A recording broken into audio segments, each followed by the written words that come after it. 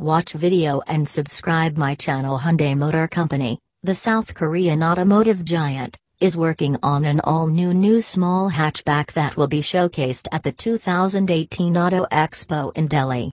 This new hatchback will be the new Hyundai Santro 2018, or a spiritual successor to the iconic brand. Internally codenamed as the Hyundai AH, the new Santro 2018 has been Spied testing for the first time in India. According to the spy images, the new Santro stays true to its tall boy design and contemporary looks. However, not much details are available about the design or the interiors of the car.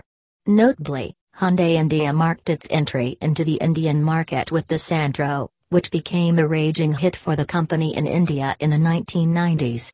The Hyundai Santro has been the car for the company in the country, and the new generation model is expected to be launched in India as early as Q1 2018. The new Hyundai Santro 2018 will compete against the likes of the Maruti Alto, Renault KWID, and the entry-level small hatchbacks from Datsun India.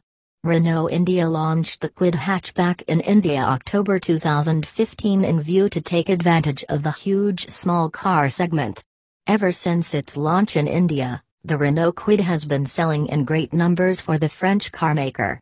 Segment leader Maruti Alto has seen a significant drop in sales numbers as a result of the introduction of the KWID. Looking at the huge potential in the small car segment, Hyundai has considered reintroducing the Santro in India, which was discontinued in December 2014. While the Santro was still doing around 3,000 units monthly, the success of other Hyundai cars like the i20, Grand i10 and the Xcent meant a capacity crunch at the production lines, which was because of the Santro.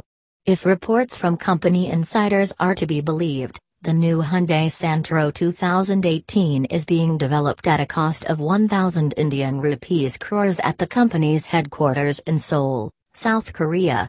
While the prototype will be developed by Hyundai engineers in Korea, the car will be manufactured locally in India and will be exported to global markets from India. The new Hyundai Santro is expected to be a first automatic car in its segment, while the company is also considering an AMT variant for the new Santro. Powering the new Santro will be an 800cc and 1.0-liter petrol engines that will come mated to a 5-speed manual and a 4-speed automatic transmission, while the company will also offer an AMT transmission. The new 2018 Hyundai Santro will compete against the Maruti Suzuki Alto, Renault KWID, Datsun Go and the Datsun redi-GO hatchback.